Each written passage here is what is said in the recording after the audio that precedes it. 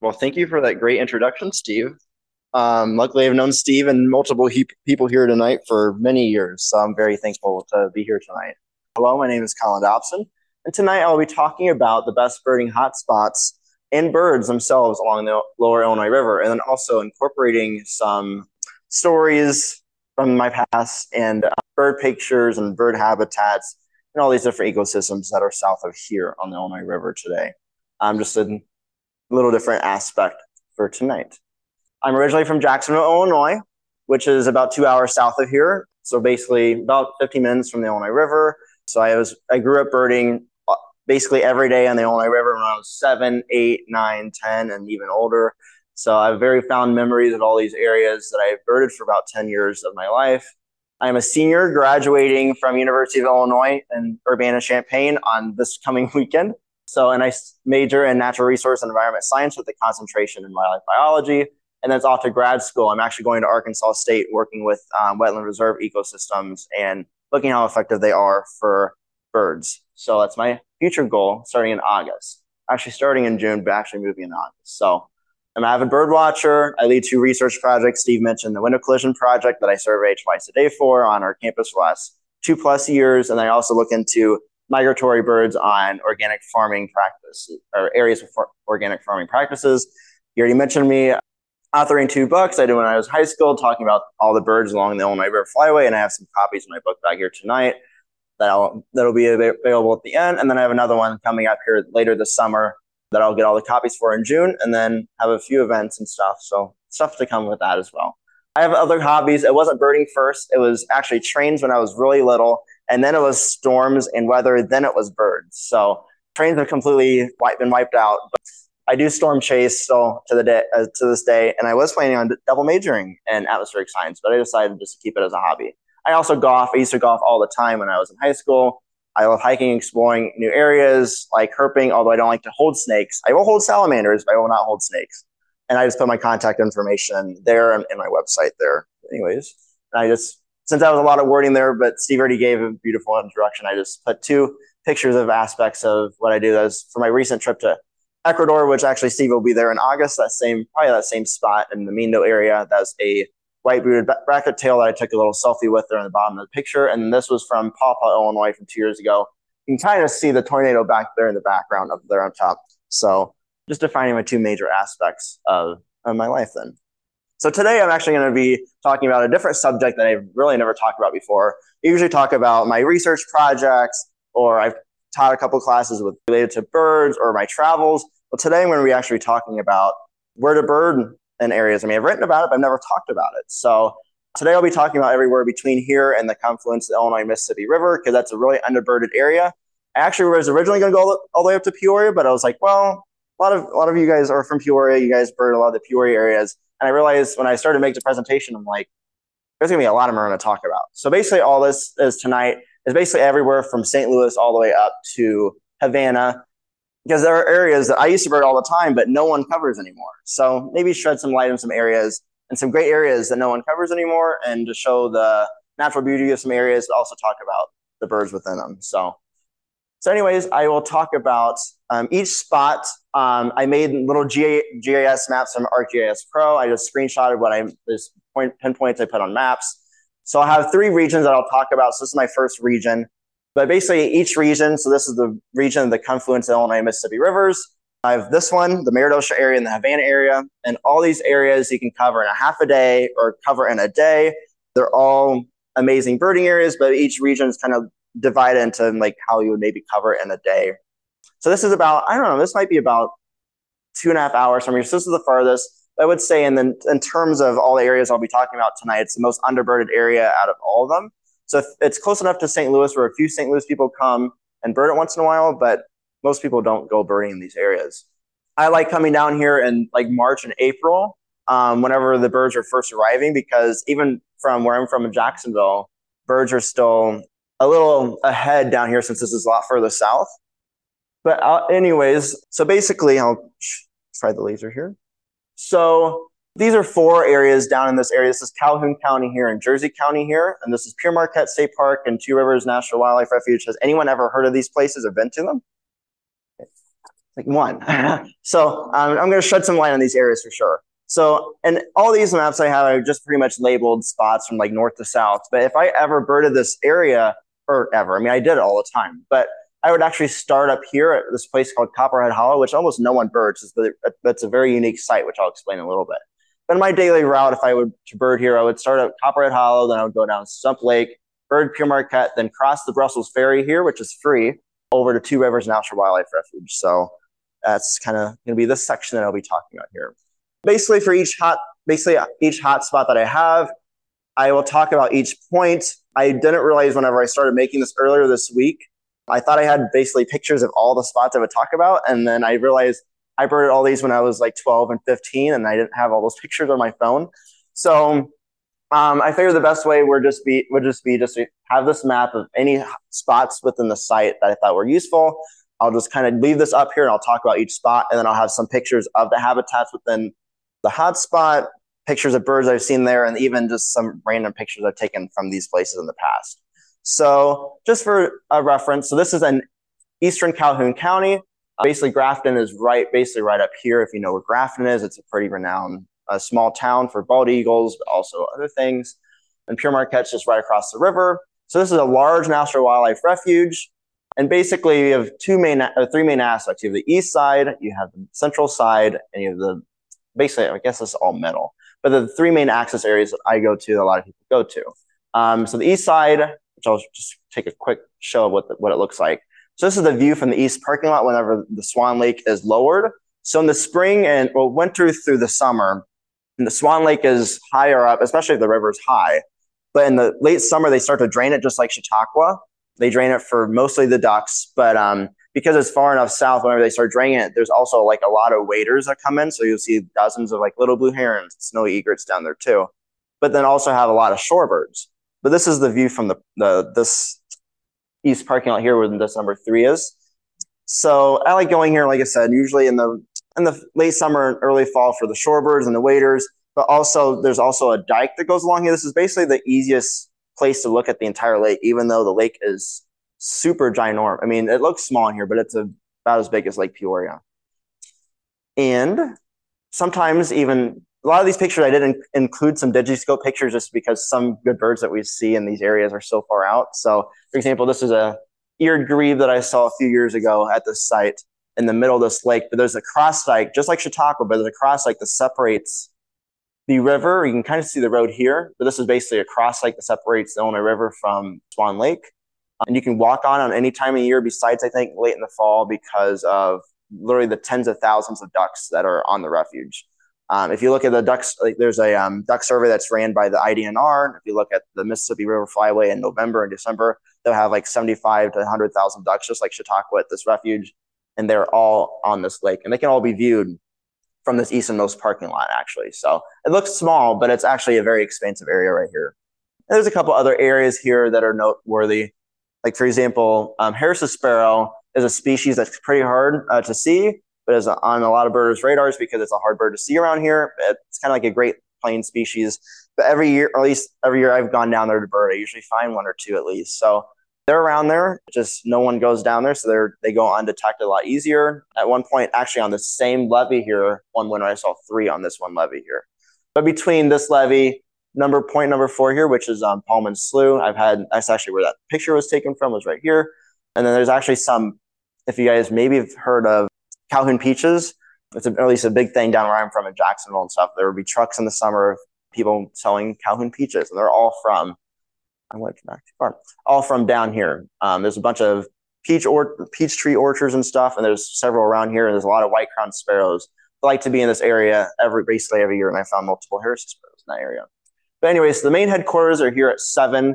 I will note that basically everywhere from like 7 and 8 to the east, which are most of my points here, I know.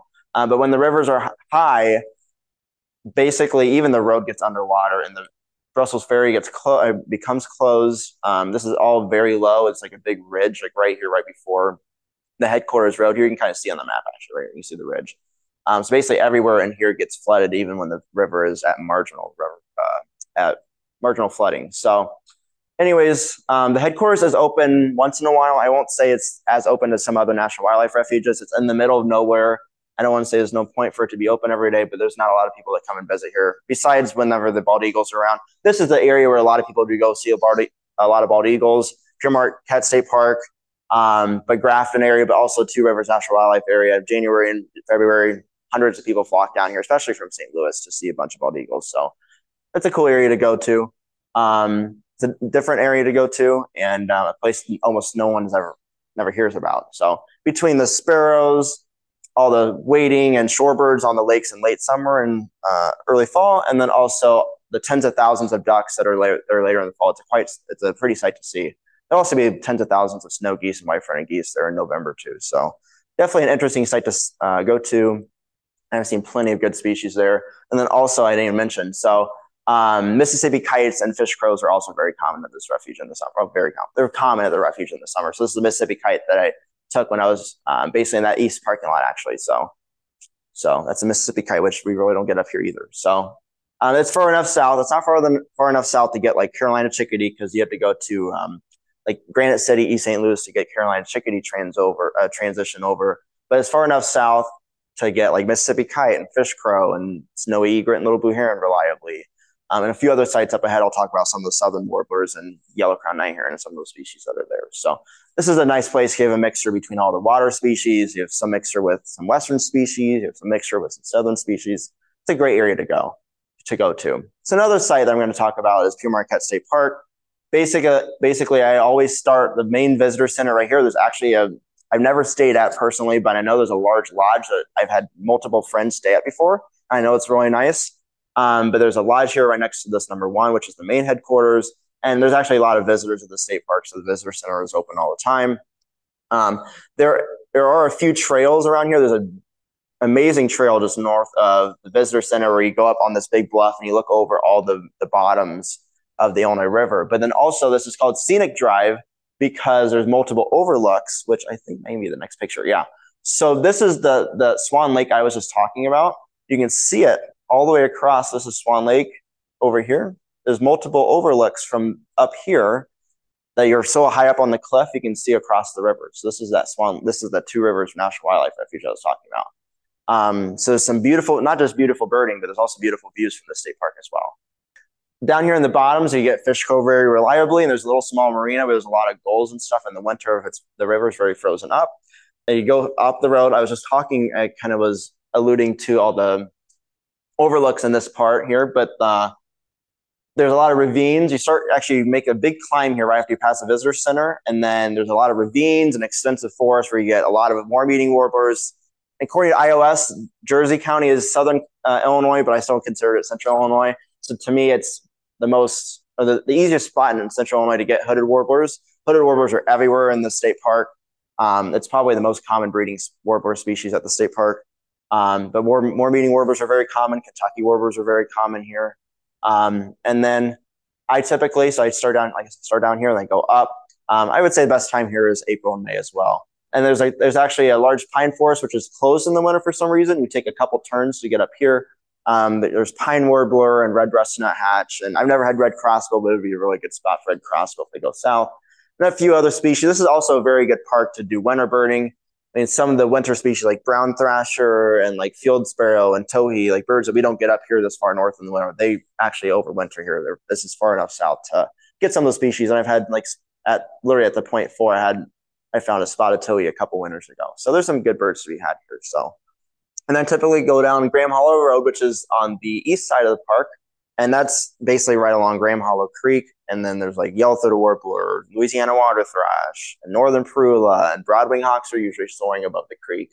But there's also the only spot in the state park to get cerulean warbler, which is actually a tough species there. You would think with it being more south, they're more common there, but actually it's a tough species in the state park itself. I've only had it once or twice, which the habitat along here is good for it. I just never had it. And lastly, there's another small lake that's actually connected to Two Rivers. It's called Gilbert Lake. It's usually not, A, not covered, but B, it's not usually too good. There's been only a couple times where it's been low enough for shorebirds. You never know. You might see something there. But then also the Brussels Ferry. And I forgot to mention really quick, if you're ever down here, go back really quick. So we have the Brussels Ferry, which is free, but there's also a ferry called Golden Eagle Ferry that goes across the Mississippi. I think it's like $8 cash or something to go across. you go across the Mississippi River, you're on the Missouri side instead of having to go all the way to Alton, which is another hour to cross the river to get into Missouri. So it's something interesting to know if you're ever down. But yeah, so anyways, the Brussels ferry here goes between Jersey and Calhoun counties, and it's a free ferry. So it's open, I would say 90% of the year. It's only closed when the river is very high or the river is like completely frozen solid. So I talked about the overlook there. And from that overlook, I know that's really bad, but I was just talking about how sometimes you might be able to spot a bird 2 miles away at Swan Lake. You never know when that one American flamingo, that one roseate spoonbill might stick out 2 miles away. Well, on this day, this was an American avocet that stuck out 2 miles away. You see the white right here. And that's the best digiscope picture I can get because of the heat waves. But that was 2 miles away across on not the same day. But I mean, anyways, you can even see like the mud flat and stuff in this picture. But anyways, thought that'd be funny to put in there. And then here's just a picture of hooded warbler. Figured out. So that's kind of how the structure of this is going to be tonight. I'll talk about all the spots and I'll talk about some of the birds that are there and show some pictures I've taken from those locations. So this is a beautiful hooded warbler, which you really don't get here that often. I think I've seen it once at Jubilee College, once or twice maybe. I know it's really tough there. But they're, like I said, it's probably the most common warbler throughout the state park down there. So, and then I think, yeah, so this is me when I was like 8 or 10 at that Graham Hollow Creek, what I was just talking about. So I have a few pictures from when I was younger just to throw on, just for little memories from all these areas. And I was probably pitching with my mouth open like that. But anyways, so that's me when I was probably 10-ish. And the second to last spot in this whole region is Stump Lake, which now is getting more and more renowned because last year one of my friends found yellow-crowned night herons here, and I went down and I saw them and everything. But yellow-crowned night heron is a really tough species in Illinois, and even like the areas like Marquette or Oakwood Bottoms or East St. Louis, areas that a lot of people go to see them, are now getting very tough. And they were never at Stump Lake until last year. And now this year, there's 3 or 4 there from what I was told by some locals from my hometown that just went down last weekend. So if you're ever wanting to see yellow-crowned night heron, I would say come to Stump Lake sometime soon because they're very gettable there, which is a very tough species to see around here. I'll kind of explain where to get them in a second. But basically, so we're just north of, you can actually see Pure Marquette State Park right here on the side here. So we're just northwest of Pure Marquette State Park. There's an entrance road, and usually, especially in the late winter, I always stop right after I get off the Great River Road. This is the Great River Road here. It's Highway 100, which Highway 100 goes all the way up to Meredosia, all the way up the Illinois River. So you can just take this beautiful road all the way down anytime you would like. Anyways, a few years ago, I found some golden eagles flying around here in the late winter. And then I think the following winter, I think someone else had 1 or 2 around here. But one day I had up to 4 golden eagles flying around right here, which I have a picture of in a minute. And then I think like a few dozen people came down just to get them for that year or for their life. Probably a few people probably got as a new life bird. But a lot of people even came down from Chicago just to get the golden eagles here that one year that I had them here. There's 2 or 3 that stuck around for like 2 months, I think. But there's also been plenty of birding. There's a couple moist soil units that have, not in the fall, but usually in the winter and the spring, it's full of water. There's usually a lot of ducks. There's usually a lot of shorebirds of these moist soil units. And then you go down and you start getting to like the bottomland forest. There's like sloughs. So there's a lot of pythonotary warblers. I have a video, which I didn't think I can include a video. I could have. But I have a video from basically this point through right here. I have 6 pileated woodpeckers flying around and calling and stuff. So there's a lot of species that go through there, but also it's important to know if you ever come here and the river is just marginally high, like not even that high, that entrance road into Stump Lake it is usually flooded. And it's pretty noticeable. You'll drive by it. I think there's a sign, but it's the only road that goes off of the Great River Road in this area that's lined with cypress trees. So because it's all lined with cypress trees, there's also a lot of migratory warblers that like to be around there too. And there's a couple other spots south of here. It's just another access point to see the lake. There's usually a lot of pelicans and egrets and gulls and shorebirds in these sloughs later in the summer whenever the river starts to recede. I can't remember if I included a picture of it or not, but I have a picture of like 1,000 or 2 egrets in this, 1,000 or 2 pelicans in this small slough, all compacted in the slough, feeding on all the dead fish. But there's been like tricolored heron and gauzy ibis and birds like that down here in the past. Had like neotropical cormorant a couple times along here, but definitely an interesting area. It's very heavily duck hunted in the fall and winter, so I advise not to go in the fall and winter here. But late fall and winter. But earlier in the fall, it's usually it's full with hundreds of wading species. So, and there's like I said, the same idea for It's another access point here. And this spot is just an area with with prairie warbler and blueing warbler, which there's better areas for that. I just put that on there just for fun. So that was the yellow-crowned nightheron there. That was from last year. So this is a unique species because it's pretty uncommon or rare in Illinois. They used to only be in southern Illinois. There's actually like so most wading species have a post-breeding dispersal where some of the young come north. So some falls we get young yellow-crowned nightherons that do come this far north.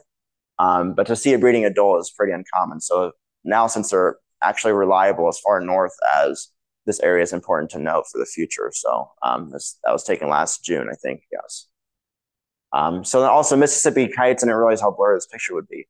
But this is a juvenile Mississippi kite. So actually, Mississippi kites also breed at this site too. So this is a juvenile Mississippi kite from a few years ago. But if you're there in July, anytime midday, should be able to see plenty of Mississippi kites flying around. So this might be the only juvenile I've actually seen in Illinois, so it's kind of cool.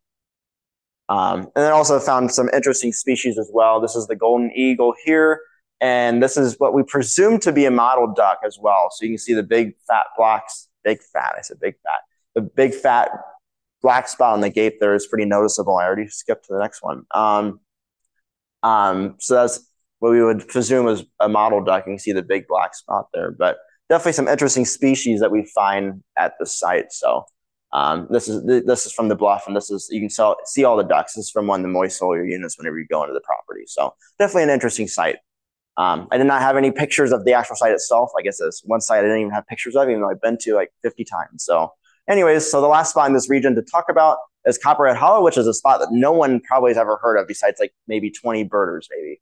My grandfather actually did a bunch of surveys here whenever it was 20 or 30 years ago to see if it was worthy of protecting it, and he found a bunch of hooded warblers here. So that probably sparked some interest of some people. But anyways, it's a really good site. I think I have one picture of what it looks like. So one of the points I have labeled as like a top of a hill, I have nothing else to call it. It's just basically a 3-mile gravel road that dead ends at the end. You start higher up where you get warm-eating warbler and hooded warblers are everywhere. It's kind of like another ravine area with thick forests.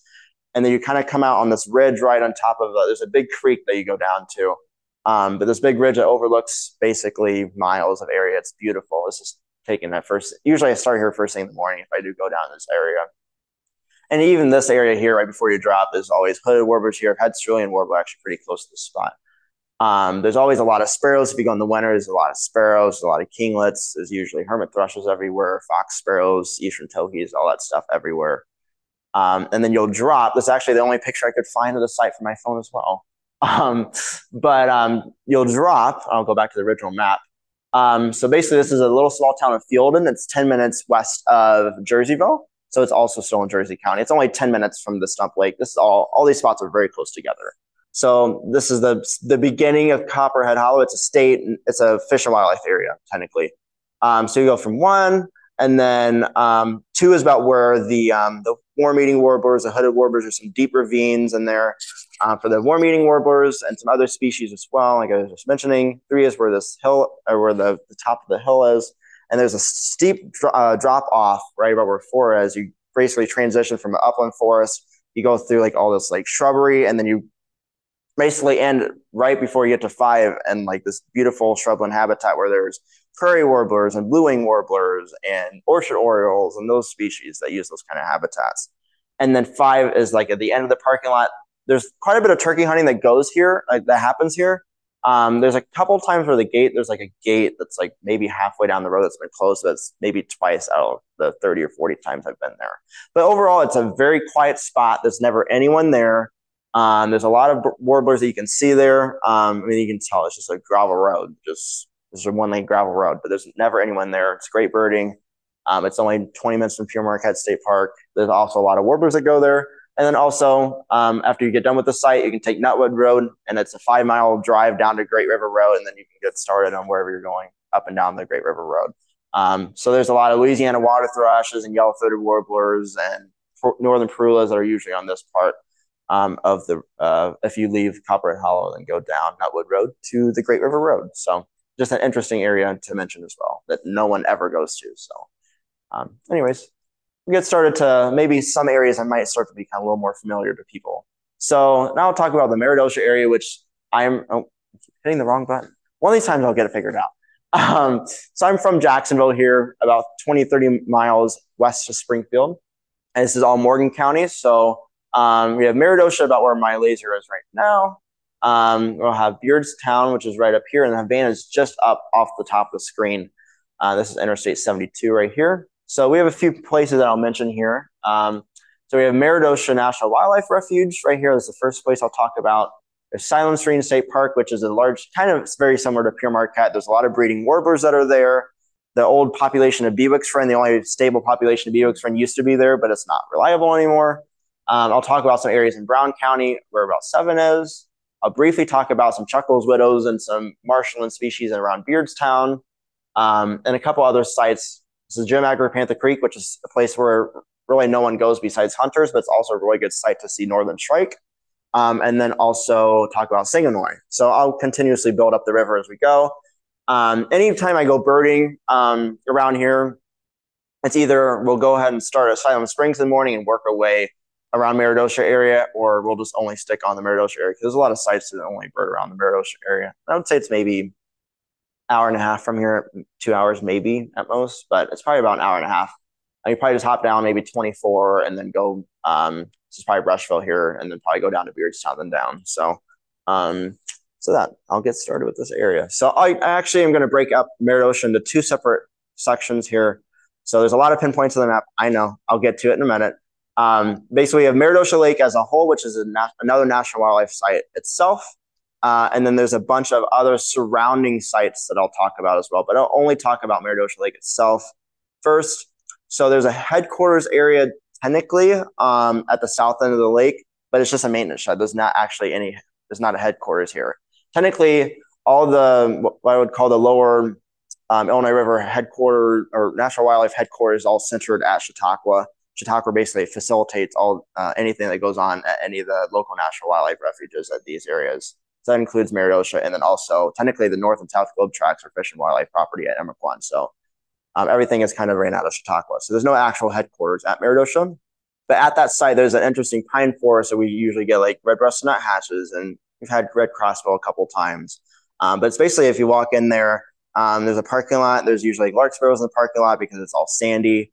And then all these old pine trees, but most of them have been basically fallen over because they're so old. So it's kind of a unique, I don't actually have a picture of it once again. I was just there last Saturday, but it's an interesting site just to go in and see some interesting species. I've seen spotted towhee a couple times. I've even seen a spotted towhee hybrid once there. So definitely an interesting spot, but I'll get more into the, anyways, so this is what the south area, I have a couple points labeled as the south area on that map. So basically, first, if you ever go down, especially in the spring, always look at the river level. You can easily look at it through the National Weather Service. Just click on the Lincoln site, then go to the national or the river gauge.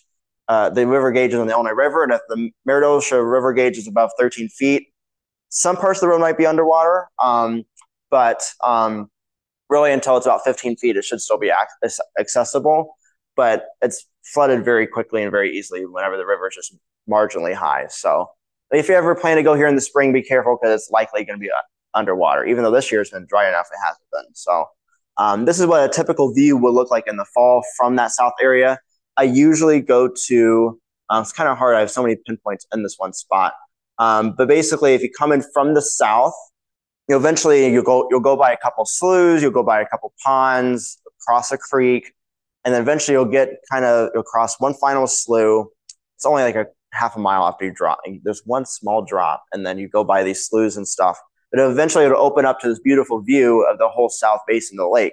So there'll be a huge, well, if the lake's low, this is all connected to the river. So that's why the water here, if the river's high, the water's high here. The river's low, the water's low here. So this is all mud flat here. There'll be, it goes all the way around the lake, but there's a huge expansive mud flat. You can even kind of see a point here at the end. But there's expansive mud flat on the south side that we usually see a lot of shorebirds. I have a few pictures here in a minute.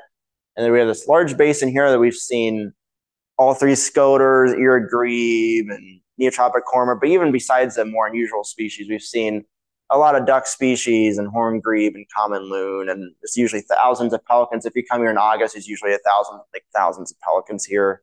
But also it's very heavily duck hunted. So if you do come in the fall, There will be a lot of shooting going on. There's a lot of duck hunting actually going on at this refuge. So a lot of birds actually won't tend to be down here in the fall. There's usually a lot of shorebirds, but there's also a sand spit just to the right of this picture that if the pelicans aren't occupying it, is usually full with gulls and terns. We've seen least terns on it and red knot and some other unique birds on it before. But also, especially in the fall, whenever you have a nice mud flat and everything, you come in the late evening, the sunsets are beautiful here, so as you can see by this picture. So this is what the mud flat looks like closer up. For some reason, this site specifically is very good for peeps. So peeps are 5 species of shorebird. Shorebirds that are smaller. So we have least, semi-palmated sandpiper, white rump, Baird's, and western. So for some reason, this entire mud flat is always filled with least and semi-palmated sandpipers. And sometimes we can get high numbers of western sandpipers. So these are actually all western sandpipers. I know the picture's kind of backlit, but actually a few years ago I saw, I think it was 29. I can't remember what the number was, but it was the state's second highest count of western sandpipers. But definitely a unique kind of shorebird diversity can be found here at this mud flat. Usually the taller shorebirds don't like it here. I have seen most of them here.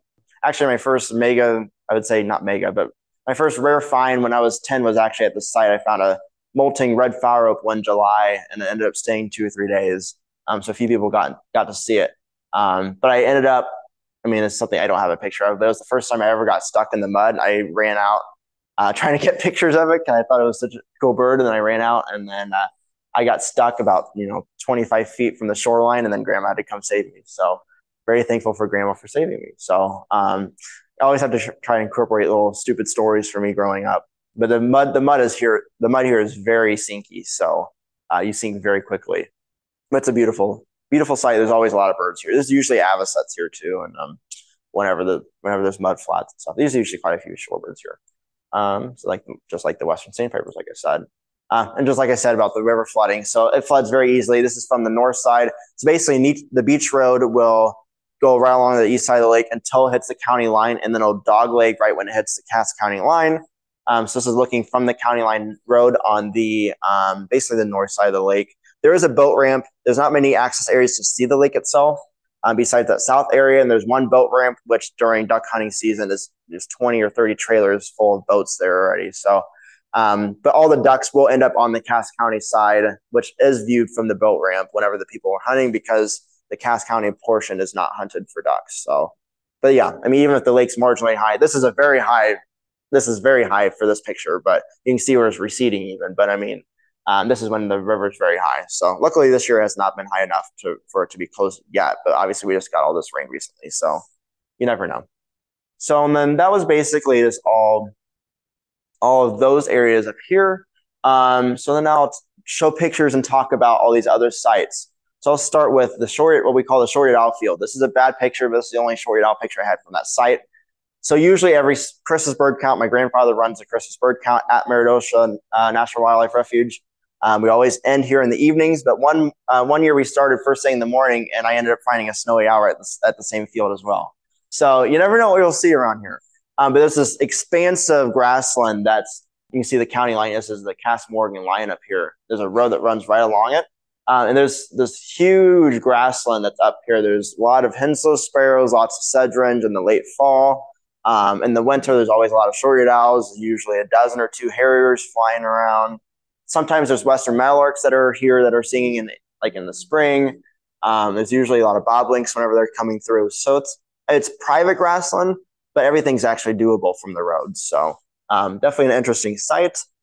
The next major area is where this 10 is. It's called Four Corners. I never really understood where the name Four Corners came from, but it's basically this large flooded area that, okay, I guess I very quickly had put that picture in there. But there's a lot between that site and Four Corners. There's a lot of eastern bluebird boxes, which Eurasian tree sparrows nest in.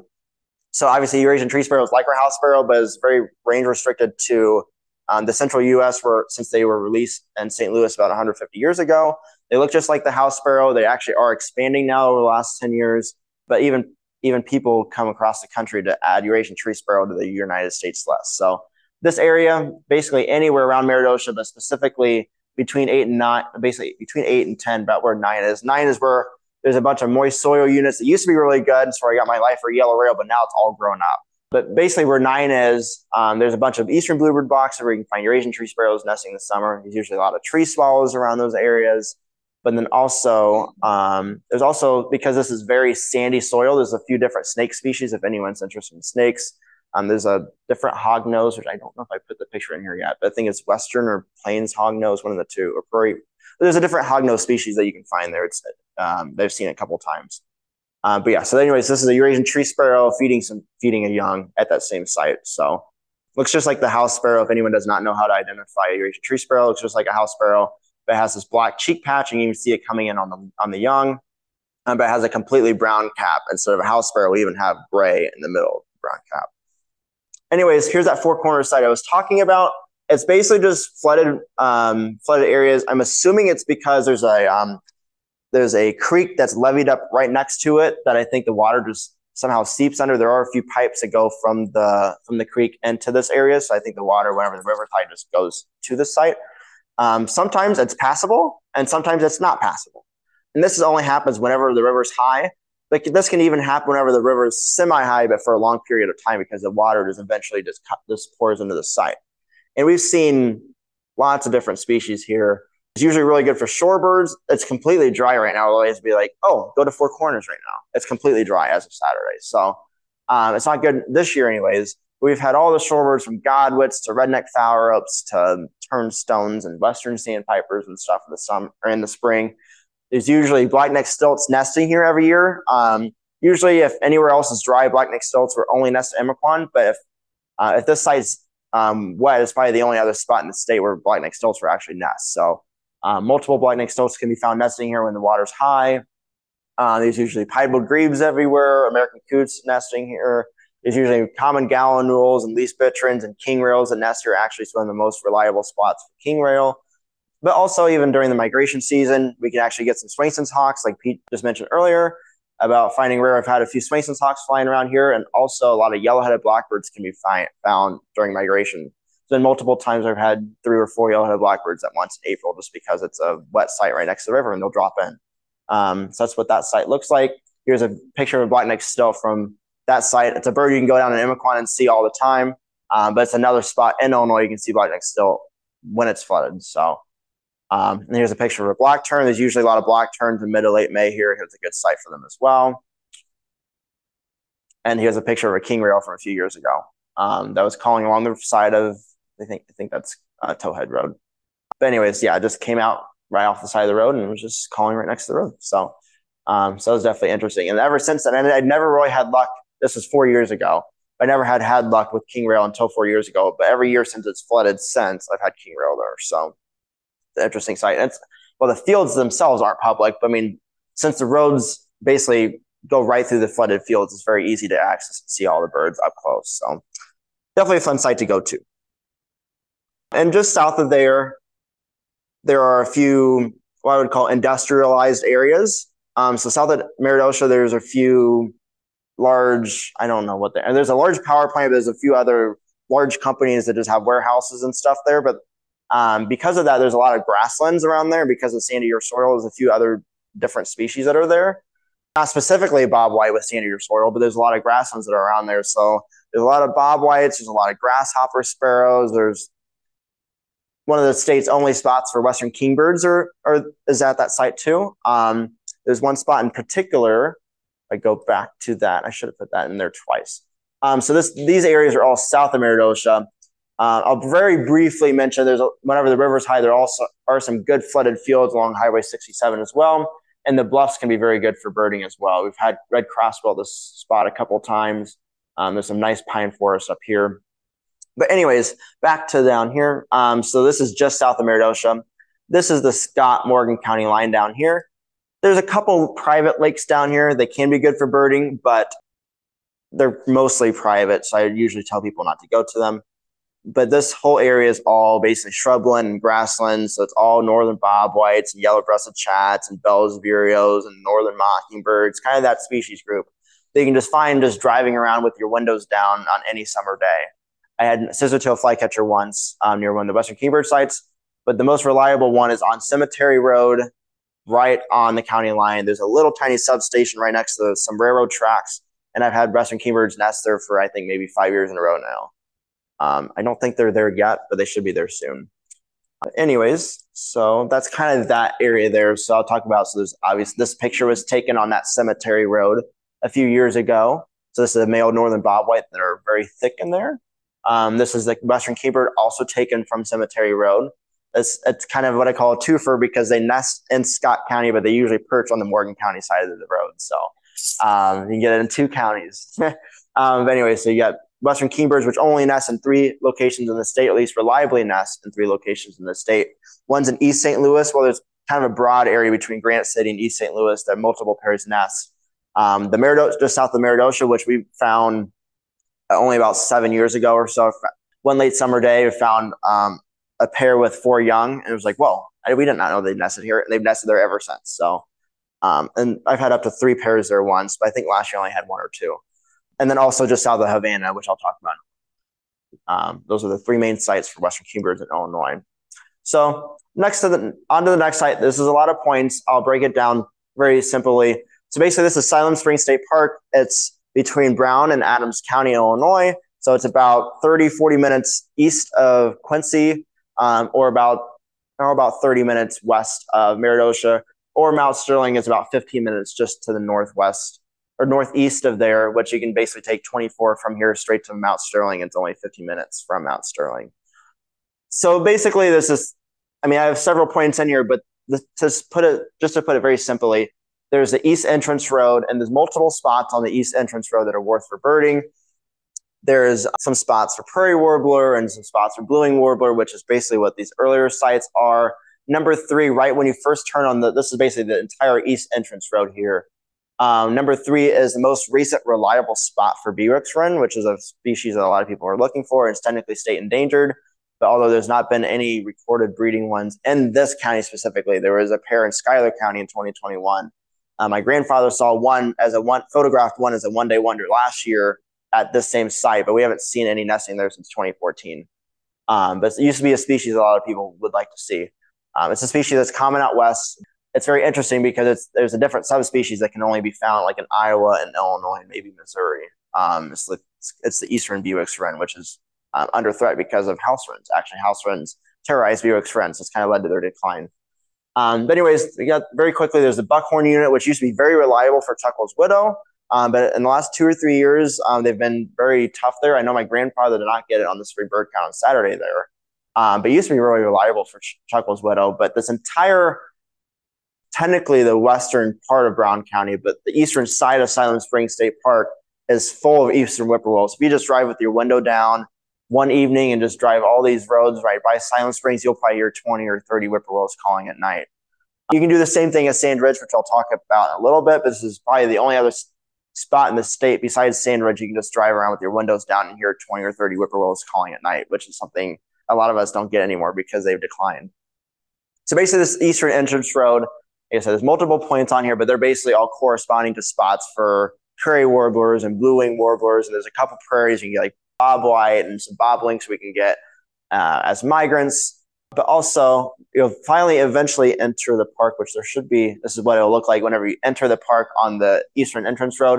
I like going there in the fall too, not specifically for birding, because birding in the fall is kind of okay there. But the fall colors, which I think I have another picture next, the fall colors are beautiful. I think this is from October of last year, but this is what it'll look like whenever you enter the park, which is right about here, right before this point 6.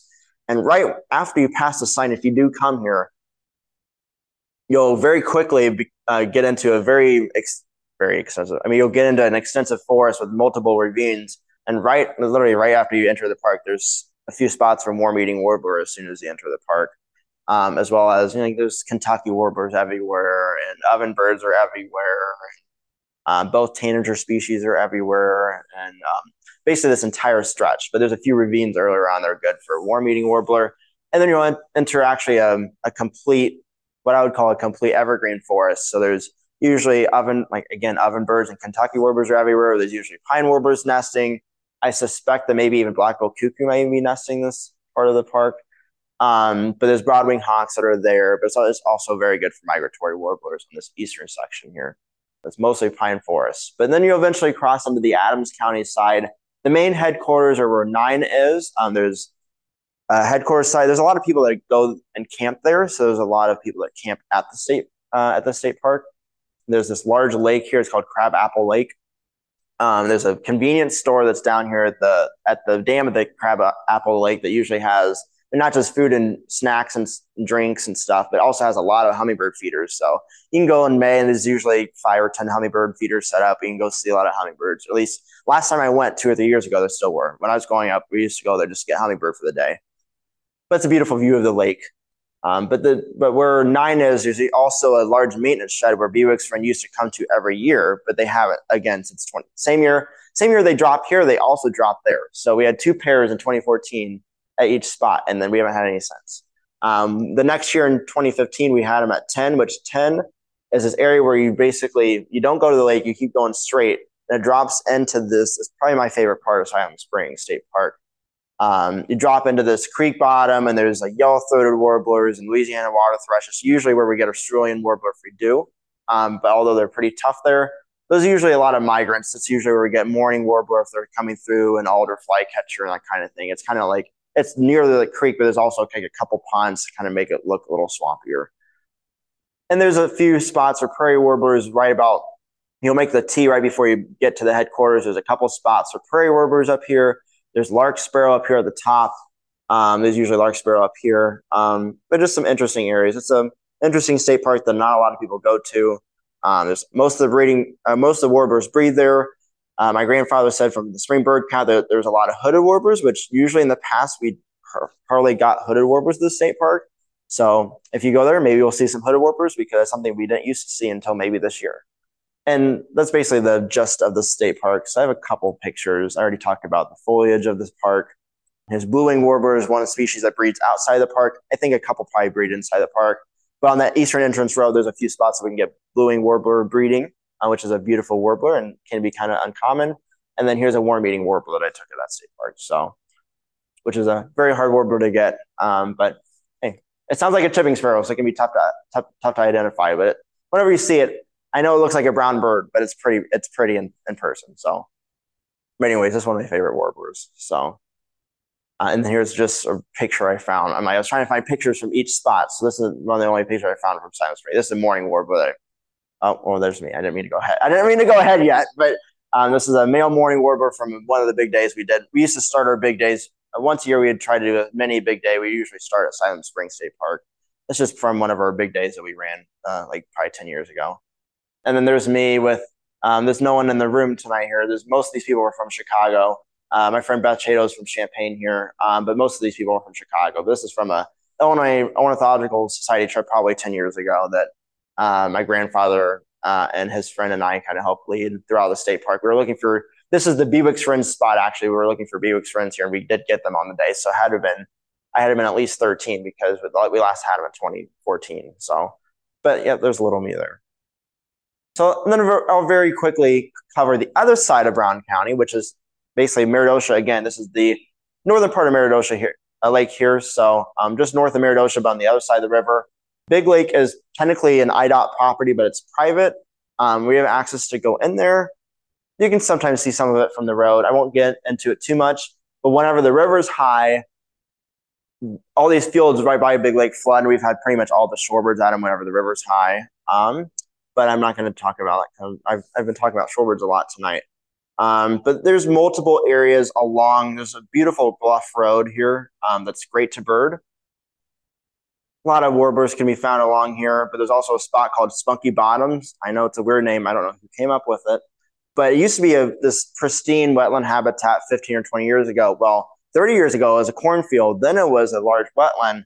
And then about 10 years ago, there was a hole in the levee that got blown from one of the floods. And now it just goes up and down with the river. So there's been a lot of encroachment from willows. So even from the bluff road, you can't really see it anymore. But because of the blowout in the levee, well, A, the road floods pretty easily. But B, whenever the river is moderately high, there's now an agriculture field on the north side that floods very easily. And there's usually tens of thousands of ducks whenever it's high. We've seen a lot of shorebirds there. So even if the river's high, there's a few places along here that can be good for birding. I'll get into some pictures here in a minute. So here's that big lake property I was talking about. You can see all the egrets here in the water. You can tell the river just gone down, but you can see not thousands, but hundreds of egrets here. There's me when I was super young. Whenever the shorebirding used to be good, this big lake spot used to be more open, and back about 10 or 12 years ago, it actually went up and down with the river. Now it stabilizes at a certain height. But one year, one of my friends found a ruff here. I didn't end up seeing it, but there used to be a lot of shorebirds here, but I was just showing another picture from younger. One summer, Tony, my grandfather, and I were driving along, and he screams, "Ibis." And then sure enough, these four juvenile white ibis flew right off from the next to the road. This species is typically found in the southern U.S. It's only the second time I'd ever seen it in Illinois. But you never know what you'll just see just driving around the lake on a day. So just an interesting species that you might not be aware of that's in central Illinois in late summer. And there's a lot of little blue herons here. It's another place in central Illinois. This entire Brown County area gets dozens of little blue herons in the fall with that post-breeding surge from probably St. Louis. This is that Spunky Bottoms site I was talking about. There's a lot of egrets you can see here. This is all because the river went down very quickly, and there's usually a lot of egrets, a lot of shorebirds that can be found here. But a lot of times it can end up being practically dry. This all used to be a large marsh. You used to get like least bittern and king rail and common gallinule nesting here 15 years ago whenever I was starting to bird, but that quickly faded away with the blowout in the levee. You can see all the willows growing up in the background. So now it's almost just a willow forest that surrounds this lake that goes up and down. So it's not too good anymore. But hey, some year you never know. It might be good again. And then a few years ago, this is very bad picture, but a few years ago, my friend Bob Randall called me after school one day and was like, "I have a tufted duck." And I ran over and I refound the tufted duck. And then maybe people in this room maybe even went and saw this bird. But yeah, this was also at that Spunky Bottom site. So again, you never know. Some of these areas that are not birded that much anymore, good birds have been found in the past. So you never know until you go look. But definitely, it looks just like a lesser. So these are lesser Scott. This bird was probably a mile out when I took the picture. So it looks just like a lesser Scott, but has black on the back. As you can see the little tuft on the right here. You can see the little tuft on the back end of the head. But this is native to Eurasia. But just an interesting bird that was found there. Here's some marble godwits. For some reason, almost every year whenever the habitat's right, I usually find marble godwits here for some reason. I don't know why, but I usually do. But these are also very far out. But just another picture I found from that site. When I was super young, I was interviewed for a small TV show out of Springfield. And this is at the same site at Spunky Bottoms. You can see all the pelicans in the background. There's usually a lot of pelicans that end up here. But yeah, that was just, again, just little me. I just keep putting little pictures in here. And then also the bluffs can be very good for warblers. This is a northern parula, but the bluffs right next to all these sites, there's usually northern parulas, yellow-throated warblers, Kentucky warblers, and stuff, and all over these bluffs. So just another interesting site to bird. So these will go very quick because these are all very small sites. So we have Beardstown, Illinois, which is in Cass County. There's this one lake right across the river from Beardstown that ended up being good last year. I just figured I would just put it on the map. It's never usually good, but there's a lot of shorebirds here last year. There's a little pull-off right next to the bridge here. Last year, there's thousands of shorebirds ended up being there.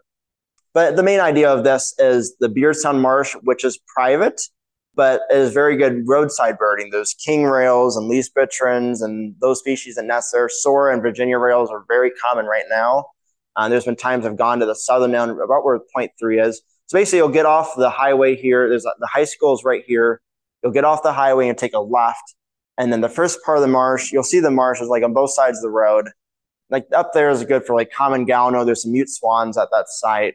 There's usually quite a few ducks. But you'll go down a little bit. You'll pass I think it's a nursing home or maybe and then there's like a little gravel pull-in on the right side of the road right after the nursing home. I always pull in there. That's where I get my least bitterns and my king rails and those kind of species there. And then you go down just a little bit more. You'll get to this little creek that crosses the road. And I usually always stop there, and that's where at least when the water's at the right levels in the spring, it's usually at least a dozen or two soars will be calling. There'll be a lot of Virginia rails. It's usually where a lot of marshrooms will be. And they can be found all throughout the site, but for some reason, that south end of the marsh, for some reason, they're always very common down there. and always there's sometimes American bittern. And then just south of the marsh is a large grassland where there's usually a lot of Henslow sparrows singing too, and sedgerins and grasshoppers. Grasshopper sparrows I've heard even around on the eastern end of the marsh.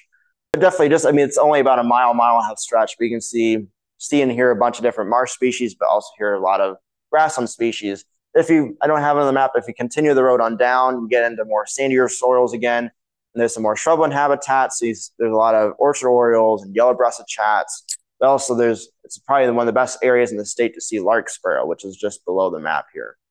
And lastly here, there's a little slough on the highway here, which can be very good for shorebirds. I usually see the shorebirds are here. It's a good spot to see western sandpiper. But anyways, the last key spot here is this on Aaron's Lane. So I can't remember who specifically found these about, I don't know, probably 8 years ago. It's one of the only sites, well, maybe even right now, the only reliable site in central Illinois to hear Chuckwell's widow. So it's about 2 or 3 miles east of Beardstown. You'll pass the Arnsville Road. You'll pass there's a large Walmart right here. And then one of the next roads you'll go down is Arms Lane.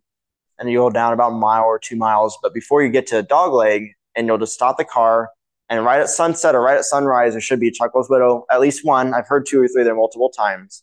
But Chuckwell's widow will be there, and eastern whippoorwill will be calling. Usually yellow-breasted chat and woodcocks are calling there. But it's probably the only reliable spot anymore to get Chuckwell's widow in Illinois, since the Brown County site's not producing them anymore. But definitely interesting. Since these are all 5 minutes apart, it's definitely a very interesting species list if you just go one afternoon to all these areas. And also I've had a couple of times I've had black-bellied whistling duck in this area as well. So that could be a species that's nesting around there. I've had black-bellied whistling duck on 3 different occasions around this area. So this is from actually last April. I was just randomly driving about right on Arnsville Road right here. And I was just driving and I saw it fly out of the cemetery and just landed right next to the highway. And I'm like, what are you doing here? And there was no water or anything, but we've had it at the marsh a couple times. But that year I just randomly had it at sunrise one morning when I was driving on Arnsville Road. So they're nesting maybe around there somewhere. You never know. But I've had whistling ducks there a few different occasions. And this is kind of a bad picture, but this is what this slough will look like. It's a highway, so it's hard to pull off. There's a couple pull-ins right before the slough that you can walk along and see. Oh, now I'm going back. But you can see all the shorebirds here whenever the slough does go low. I've had western sandpiper here a lot. Buff-breasted sandpiper here a few times. But it's an interesting spot that no one probably looks at until you never know when the one bird will drop it. But there can be a lot of birds at this site. You can see all the shorebirds here. And that was a really bad picture, but you can see there's thousands of pelicans here last year. I don't know why I included this specific picture, but this is the only one I found. But that picture was this site whenever you cross the bridge on the other side of Beardstown. So last year was thousands of pelicans there. They ended up being this species as well. This is super distant, but this is another marbled godwit. Last year it was, I think, maybe the first record for Schuyler County, maybe at least an eBird. I don't know. You can see all the shorebirds around it. But that was like the first time I had gone low in like 10 years, or at least 8 or 10 years, at least what I've seen. So that could be something just to know whenever you're going over the bridge of Beardstown if the river's low. Oh, maybe just see if there's a bunch of pelicans and shorebirds and stuff. Because last year there was like 5,000 pelicans ended up being here. Anyways, so very quickly, this is also a very quick spot. The main specific reason is the northern shrikes that overwinter Jim Edgar and worm-eating warblers that are over at this site over here. There's a very small road. It's called Hickory Road. So basically, this is halfway between Beardstown's over here and Chandlerville's over here. So if you take 78 up, it's another 30 minutes to Havana. But Hickory Road over here in northern Cass County is probably, well, I know there's a site in Fulton County, but one of the only sites along the Illinois River to get worm-eating warbler. There's multiple pairs of the site. I've had hooded warbler once, but there's usually a lot of Kentucky warblers, a lot of Louisiana water thrushes, a lot of yellow-throated warblers, that kind of mix again. But it's a nice road just to go bird in one morning. But Jim Edgar is a very heavily hunted spot, so sometimes it's not good for birding. But especially in February and March, there's usually, I would almost label it as the state's best place to see a northern shrike. There's usually, I've seen up to 3 in one morning. It's a species a lot of people like to see. There's also usually a lot of pheasants that hang around. I've had shorted owl there a few times. Henslow sparrows and sedgerins nest here very commonly in the late summer. There's usually American woodcocks and yellow-breasted chats are everywhere at the site. So it's an interesting site. It's mostly a prairie and upland, I'd almost label upland savanna type of site. It's not a lot of forest, but it's mostly grasslands and shrublands. So you get a unique bird diversity here. There's a couple of lakes, but the lakes usually aren't too good for birding. But it's a really good site to go for northern shrikes, especially in the central section here. So there's a very bad picture. The only picture I could find of a northern shrike I've taken there, even though I've seen multiple there. But yeah, it's a northern shrike there. So now we're starting to get a little bit more north. So we're getting into Mason County. So basically, I'm just going to cover areas around Havana, and then we'll call it a night. So this is Saginaw. So this is probably one of the hardest to get into areas, and maybe even in Illinois. It takes a good 20 or 30 minutes to go about 5 miles here. But the birding can be very good. I will say do not go here in the late fall because there are dozens, if not hundreds of people that duck hunt here. But that was also the first slide, the sunset on the first slide was also from this site. So by the time you make it all the way out, the headquarters are here. This is technically, well, it's called Barkhausen on the duck surveys. It's called Cuba Island. You'll see there's a lot of ducks that are found here on the duck surveys, but it's technically not publicly accessed, but it can be very good for birds. But the main entrance road is over here. You come straight off of 78, drive about 10 miles off of I-78. The main headquarters is here, and then it's about a 5-mile drive all the way to the back. It's just a one-lane gravel road. With all the duck hunters that go back there, it's not a bad road by any means, but it just takes a long time because it's multiple twists and turns. It's just like and I also said it's a one-lane road. So if you come across people, you have to stop and let them go by. But in that drive, it's all bottomland forest. It does flood very easily since it's all river bottoms. So in the spring, it's almost always flooded. But there's a lot of Pythonotary warblers. There's a lot of pileated woodpeckers. There's a lot of red-headed woodpeckers, that whole mix. And in the winter, there's a lot of winter wrens. There's actually, for some reason, a lot of purple finches for some reason. There must be I can't remember what the tree composition is there, but there must be some sort of seed tree, that's a tree that produces a lot of seeds for a lot of purple finches to be around. But once you make it all the way out to the end, there'll be a few sloughs that'll run along the side of the road.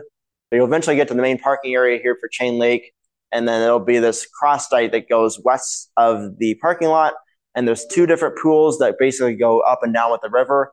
The bottom one, actually, they pump out, but the north one is actually directly connected to the river. And you can kind of see all the mud flats here. There can be, whenever they're not duck hunting, there can be a lot of ducks here. I think maybe that's when it says I can't go further. Oh, it does. Okay. Last time that popped up, but it didn't show I was able to go forward. But anyways, so there's a lot of shorebirds that use this site. There's been also a few rare birds that have been found here. One year we did our Illinois Ornithological Society holds a big sit every year. One year we did our big sit. So this is just the view of our big sit. You can see all the expansive mud flats. We're technically just to the right of this picture. This is all mud flats here, so it's all very good for shorebirds. This is just a picture from there itself. There's a female purple finch from that entrance road that I had in one of the Christmas counts. One of my friends, Pat Ward, runs the Christmas count at this site. So whenever I'm at home for Christmas, or during that time, I usually do this Christmas bird count. It's very fun. That was taken from a Christmas bird count on the entrance road. Last year, one of my duck hunting friends from my hometown found this limpkin there on the entrance road. I got a random text that was actually birding at Clinton Lake an afternoon. I think it was right before school started last August, sometime in that time frame. And he sends me this picture. He's like, what is this? And I'm like, that's a limpkin. I'm like, what is this doing here? So limpkin have been recently increasing into the Midwest. We don't know why.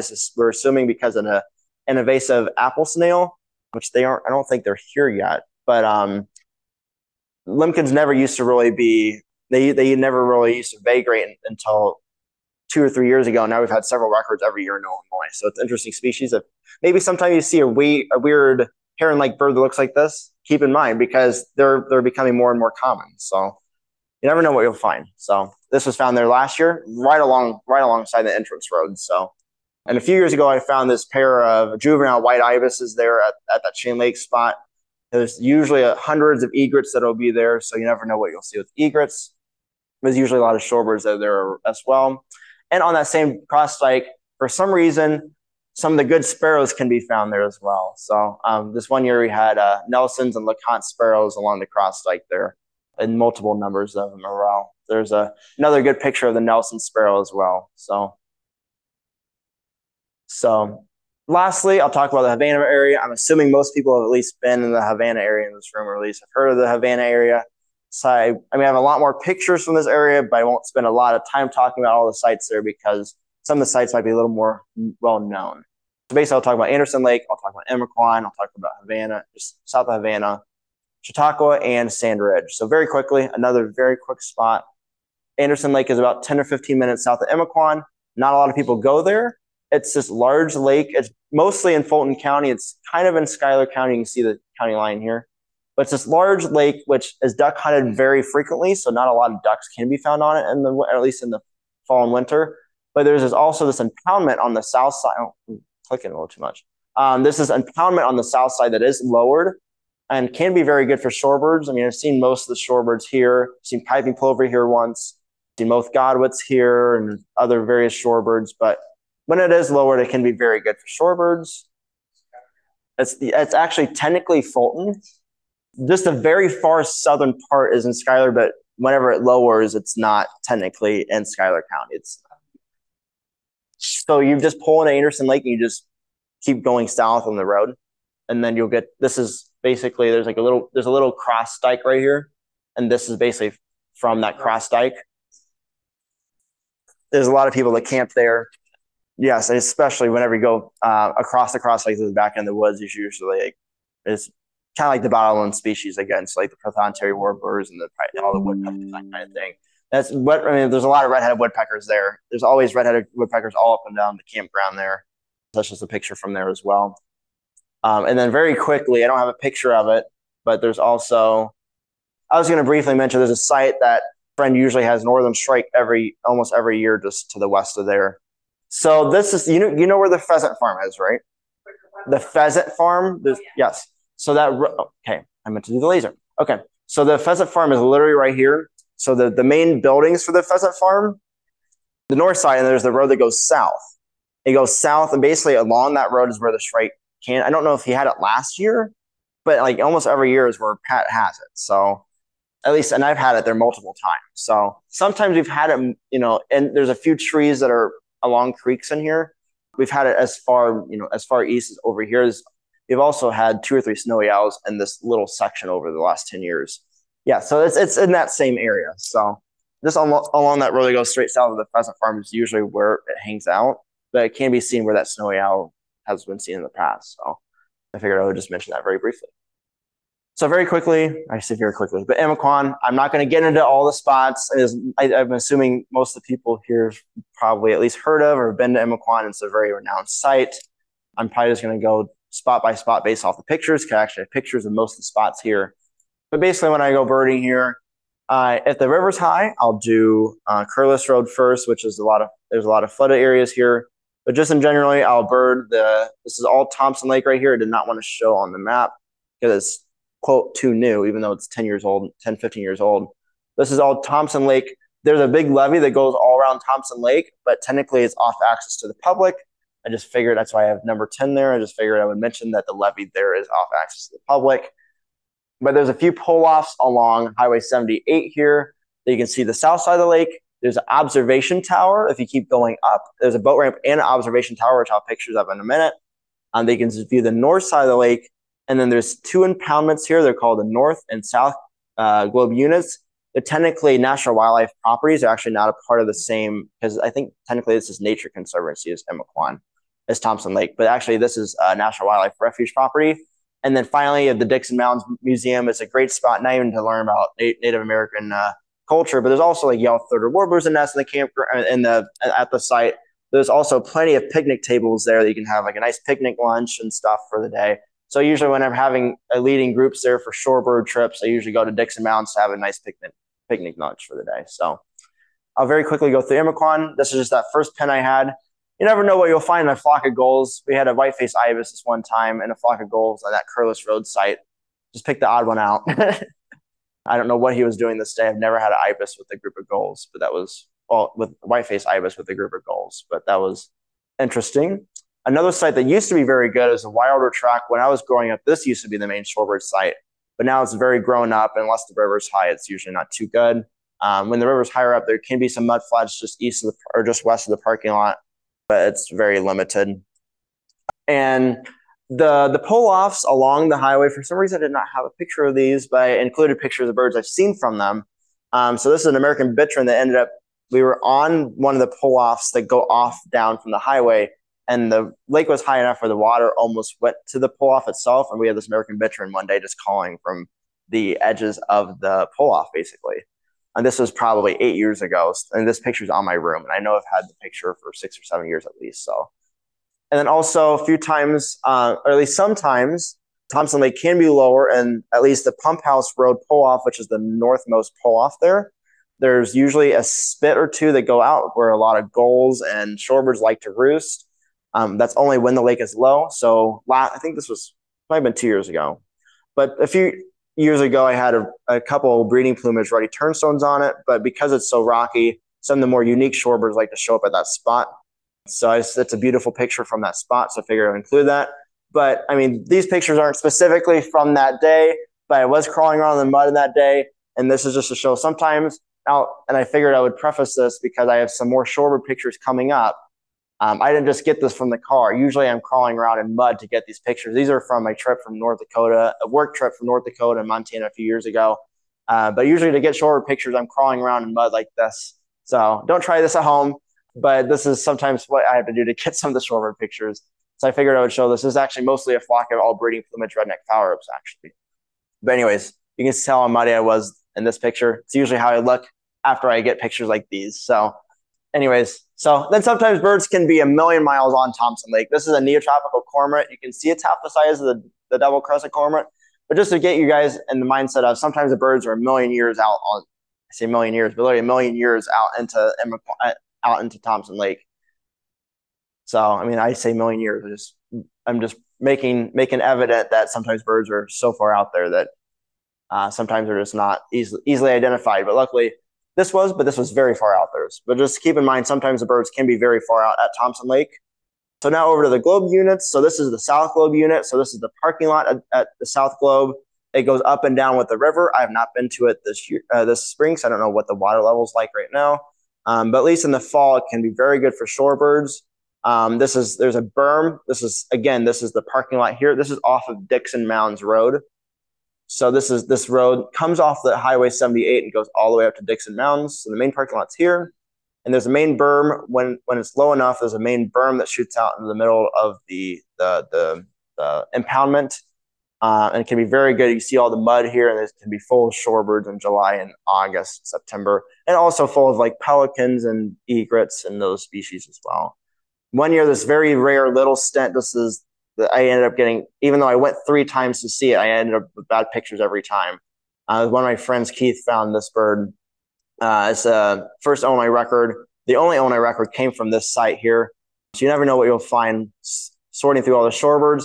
But sometimes you don't have to get grainy pictures of shorebirds like this one. Sometimes species like this western sandpiper can be up close and personal, and you can get good looks at birds of this site as well. There's usually hundreds of shorebirds if the conditions are right here. One year I found this mottle duck here, so you never know. Might see some interesting species there. And then also on the opposite side of Dixon Mounds Road is the North Globe unit. So this is all, basically it goes up and down with the river as well. Sometimes you get scenes like this where you have hundreds of shorebirds at the site. So there's a lot of birds always to pick through here. I think this was a June picture. So most of these were semi-sands and white rump sandpipers. And you can see like a white rump on this one right here and a white rump on that one there and that one there. But sometimes it can be full of shorebirds. So on either side, but this is the north side, just on the opposite side of what this is. So this is the South Quad. I'm not on campus anymore. This is the South Globe. And just on the other side of this parking area and the other side of this levee is this. So that's the North Globe. And this is right next to the highway. I was just talking about that. So I'll just go back real quick to that map. Hopefully it doesn't freeze on me. So yeah, I was talking about the South pullovers, which are here. The North and South Globes are here. It's on the way to the Dixon Mountain Museum. And then you can go back and then go to the observation tower. It's usually the trek that I do here. Or you can go on the north side of North Globe. There's me when I was very young. You can see I changed a lot. But I was very young at just right next to the South Globe is another site right next to South Globe. That's a very old picture. But this is I was just figured I would include this if people were interested in doing a day trip to this area. This is the picnic area at Dixon Mounds. So there's multiple picnic tables. You can have a nice picnic lunch there to take a break throughout the day.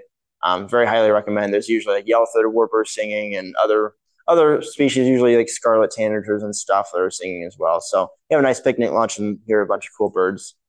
And there's also a small road that goes from Dixon Mountains back to the highway. It's called Prairie Road. There's usually prairie warblers, and in the late summer, there's usually a lot of these cedrons that are singing there, and also Henslow sparrows can be seen there, and yellow-breasted chats and willow flycatchers is kind of the mix between prairies and shrubland habitats. So an interesting road to do. And then the observation overlook, which is kind of on the north side of Thompson Lake. This is looking from the overlook whenever Thompson Lake was high one year. There's this boardwalk. Most years, and I'm assuming this year, this is all cattails actually. But so most times when this lake is lower, like it probably is right now, usually common gallinules can be seen from the boardwalk there. I've seen white-faced ibis there multiple times, but usually least bitrons, common gallinules, and Virginia rails can be seen all from that area.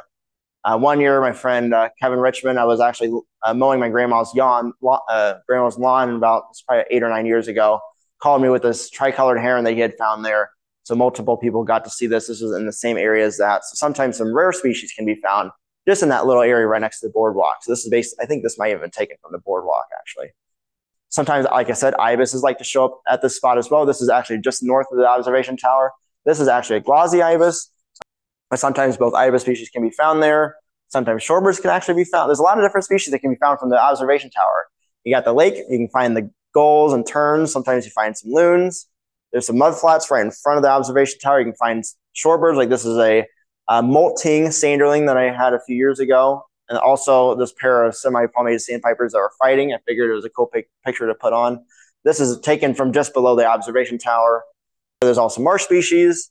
But there's also, I've had snow buntings along the rocks right at the observation tower too. This was a snow bunting and scratching his head. Usually they migrate, well, they show up in the winter wherever it snows, but there's also some that sometimes migrate as early as November. So sometimes they can be seen feeding probably on seeds and insects on the rocks right in front of the observation tower as early as November. But also plenty of sparrows can be found around here as well. This was also taken just north of the observation tower. This is a LeConte sparrow from a few years ago. There's always a crap ton of sparrows all around this area. So a very diverse mix of birds from the observation tower area just itself. So I have a couple spots left over. So I have the area south of Havana. This is going to be very quick. This is primarily for those shrubland and grassland species I mentioned for Meredosia. But the only reliable, one of the only other reliable spots for western kingbird in the state is right here where number 3 is. The substation just south of Havana. I'll have a couple pictures of it in a minute. They probably should be back this year. I have not heard about that yet. But basically, this 1500 road that goes east and west here. You have grasshopper sparrows that are usually here. Bobolinks whenever they're migrating. Mockingbirds usually are all along the stretch. Boblights are all along the stretch. But then Sand Lake, whenever this is actually revolving around the Mahomet Aquifer. So whenever the aquifer comes up, this whole area will become flooded. And we've even had eared grebe nests here, but there's also usually soras and Virginia rails and least bitron and those species that are usually found here. Yes, although it hasn't really been good in the last few years, really. It was maybe 2 or 3 years ago for 1 year, but yes, yeah, I remember seeing the Wimbrel there. I've seen white-faced ibis there. It used to be really good when I was growing up. That's when we had eared grebe nesting there. I think it was maybe 2010 or 2011, something like that. And then if you go further out, it's probably the best spot in the States to see lark sparrows. There's a lot of lark sparrows in this area east of Highway 97. There's usually a lot of red-headed woodpeckers around here. That was taken just west of the western kingbird area. A lot of Eurasian tree sparrows that nest around here, especially at the western kingbird location. And here's an adult trying to feed a young western kingbird with a dragonfly, it appears. Like I said, there's a lot of lark sparrows. This is taken just just east of Sand Lake. It's a beautiful sparrow. This is probably the best spot in the entire state to see it. And then, like I said, there's usually a lot of grasshopper sparrows there as well. So definitely a cool area to bird. For some reason, I cannot get a map layout that had the lake here, but I cut off the lake any map layout I had. But anyways, this is Chautauqua. Who's all been to Chautauqua in this room? Probably almost everyone, I would assume. So I'm not going to go in depth with each spot. I almost always start at the Eagle Bluff parking lot at the cross dike. to see what the water levels are at Chautauqua and to see where the birds are. I can easily start at the headquarters or go to the Goofy Ridge, but birds shift around all the time, but also lake levels shift all the time. So I like to start in the middle to see what the lake's like and to also see where the birds are to basically navigate where I want to go. So basically at the headquarters, you can park at the headquarters parking lot and walk. There's some observation towers here. I usually go to the middle one, but you can also walk all the way down about a mile down to where it opens up and you can view the south and the south pool if you walk about a mile south on the gravel road that goes straight past the headquarters. So that's the south pool. You can walk and walk along the main cross dike at the Eagle Bluff parking lot. You can see a lot of birds along here. And there's a couple access areas on the north side. There's the Goofy Ridge parking area, which you can walk out. The main Goofy Ridge flats are here, but there's also another set of flats out here. And we've got the Roundtree Trail and the beer can spot, which is named for beer cans that used to be put on a fence post. I didn't see them in the last fall for some reason. But there's multiple areas to view the north pool. But like I said, multiple people have been there before. So this is the view from the Eagle Bluff parking lot. Always a crop ton of birds here. This is the main cross dike here. Sometimes some weird things can be found here, not even shorebird related. And one year I had a near-tropical cormorant. There's usually a lot of dick sissels around the cross dike. This was taken from the cross dike. This is the north pool. You can see what the view looks like sometimes. It's all full of shorebirds. You can see a bunch of avocets, a lot of stilts, but as always, the birds are always so far out. Sometimes you find some good birds very far out. So this is about 2 miles out in the pool. So the long-tailed Jaeger, you can see the little dot there. I know Pete and Jen got the bird, but this is whenever I found it. So sometimes birds might be very far out here. So this was at max zoom on the scope and max zoom on the phone. So sometimes you never know what you'll see. And there's a better picture whenever it flew over the cross dike. So even though it's kind of grainy, but whatever. But sometimes you might see scenes like this there, where it's just a scene full of shorebirds. There's thousands, if not tens of thousands of shorebirds, not in the picture, but at the spot on this day. And I saw this from the cross dike. I'm like, oh, I'm going to get down there. Well, I fell in the mud, getting out there. So I ended up being completely covered in mud. So sometimes with birding, you have to deal with some consequences of being a little too risky and a little too determined for what you want to see. So you never know. So anyway, so sometimes we get some other weird birds to show up here. One year I had these 3 eared grebes from the Eagle Bluff parking lot. Last May, I was scouting for a big day that we were doing, and we had just another idea of how far birds can be out here. Sometimes this is a female black scoter that I found in May last year. But just to keep in the mindset that sometimes birds can be very far at the site. So again, birds can be very far at the site. Just another idea that birds can be very far. These are a bunch of gulls, terns. There's a ruddy turnstone here, which you can hardly see. And some black-necked stilts, which again, you can hardly see over here. But just to keep in the mindset, you can see the one black tern. I just noticed that. You can see the one black tern sitting there. I specifically remember that sitting there. But again, birds can be very far out here. Here's one of the views from the observation platforms at the headquarters. This is the first observation tower they come to. This is the second one. So you can see a beautiful view whenever the lake's lowering. This is actually from the observation tower at the headquarters. I've been lucky enough to climb it a couple times to check the antennas for the university. So this is just a beautiful view of the South Pool at Chautauqua. And just another classic scene of all the shorebirds you can see at Chautauqua. Again, just mentioning how far birds can be sometimes. This is a red phalarope from a few years ago that I found. But again, just furthermore mentioning how far birds can be there sometimes. This is the view from the north side of the Goofy Ridge dike. You can see all the mud flat there. There's usually a lot of shorebirds there as well. So this is on the north side of the North Pool. And even the spring at the lake's lower, like this year until the recent rains, I know they've been getting shorebirds at Chautauqua, so it probably did look like something like this. So this was, I think maybe from 2 springs. This was actually, no, this was from last spring. So last spring that you can see the Wilson's phalaropes and breeding plumage here, some yellow legs and black-necked stilts. Sometimes even in spring it can be good. And sometimes some really good birds can be seen at this end too. This is a male ruff, which is a Eurasian shorebird. You can see the white head and some black on the stomach. This was a molting bird that was found one July. But there's always good birds to be found here. So, and lastly, Sandridge State Forest. Who's been to Sandridge? Another site right next to the, yes, exactly. So most people have been here. I won't go too quick. I won't go too long here as well. I know I'm running a little late already. So, as most of you guys know, it's an evergreen forest. You can see the multiple evergreens here, but it's also really cool for fall colors as well. But I usually start either, this is the crossbow spot on the east side. I usually do this route, and any road I do, I usually just drive with the windows down and just stop where I hear a bird flock or see a bird flock. I don't have any particular spots besides the red crossbow stop that I stop at. I always just drive around since it's such an expansive forest. Birds move around all the time, so each spot might be good one day, but might be terrible the next day. So I always just drive around with the windows down until I hear or see birds. It's just how I wrote it. So anyways, in the fall and winter, I usually start on this road. But in the spring, I usually do Bishop Road, which you can take Manitou Road to Bishop Road and take this road up. This is basically technically the south entrance. But another entrance that goes off here. But I usually like doing this in the spring. I've had Connecticut warblers and mourning warblers singing along here, but there's also prairie warbler and blue-winged warbler that nest along this road and a few other species. So it's kind of an interesting way to start the way here. The main headquarters are in the center here, and there's always pine warbler, red-breasted nuthatch, and the pine campground right next to the headquarters. Instead of going straight on this road, I always venture off into Pine Valley Drive, which has all the pump houses for the fish hatchery. So this can be very birdy sometimes. So instead of going straight here, this is the north side of Sand Ridge.